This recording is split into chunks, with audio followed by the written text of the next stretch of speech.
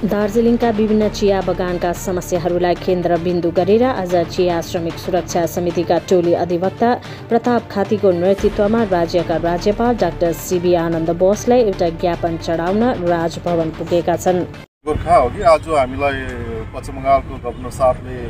चियाबारीको समस्याहरूमाथि बात गर्नु निम्तो दिनुभएको थियो, बोलाउनु भएको थियो र हामीले चियाबारी सम्बन्धी, दार्जिलिङको अवस्था सम्बन्धी, बन्द गार्डन सम्बन्धी, मिनिमम वेजेस सम्बन्धी, इरेगुलारिटी सम्बन्धी सबै कुराहरू राख्यौँ र यो विषयमा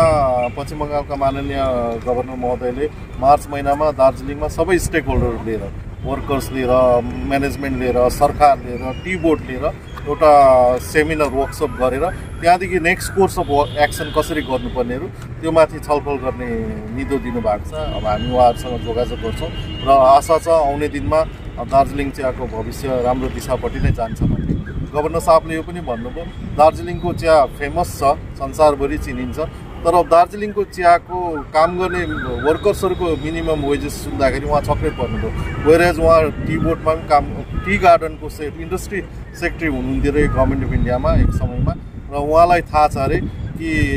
केरलामा 400 प्लस, तमिलनाडुमा 400 प्लस, तपाईँको कर्नाटकमा 400 प्लस वेजेस छ, तर संसारको सबैभन्दा राम्रो चिया उत्पादन गर्ने उद्योग दार्जिलिङ टीको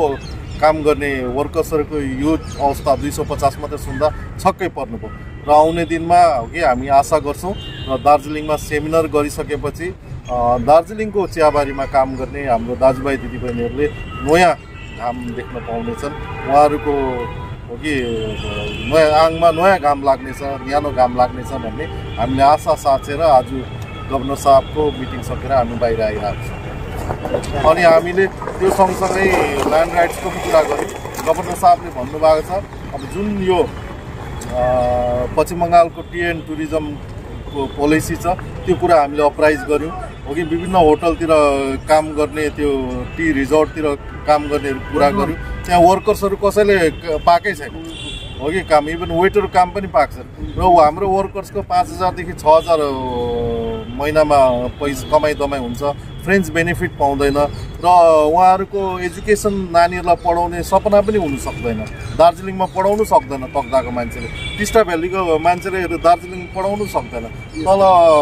उयसको मान्छेले पढाउनु सक्दैन र यो सबै माथि इभन ल्यान्ड राइट्स माथि पनि हामीले अप्राइज गर्दाखेरि यो माथि पनि सबै स्टेक होल्डरहरूलाई भनेर सेमिनार गरेर यो माथि छलफल गरेर फर्दर त्यसलाई प्लान अफ एक्सन तयार गरेर चाहिँ